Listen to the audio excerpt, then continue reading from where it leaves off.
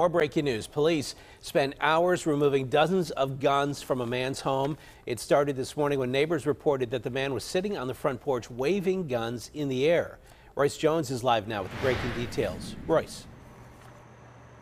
Well, Ken, the guns were removed from a home on 13th Street here in Conway. According to police, officers were called to this home where a banner reads "God, Guns, and Guts" around 7 this morning after people passing by spotted 58-year-old David Doffner on his front lawn with 2 pistols in his waistband.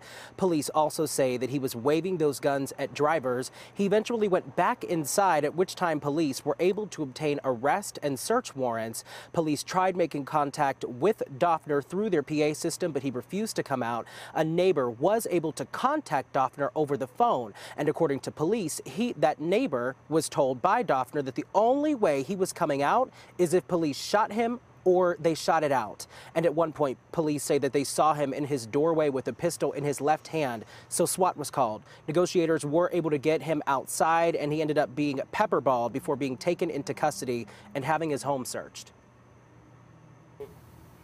Probably about 30 guns is what we recovered from the residents. There was shotguns, rifles, pistols, assault rifles, a whole gamut of that. Several large boxes of ammunition we were able to recover too. Right now, police are not sure why the suspect had all of these guns, and they're working on going through the serial numbers to determine if they were legally his. And one of the biggest concerns for Conway police this morning was the fact that there were school kids in the area nearby.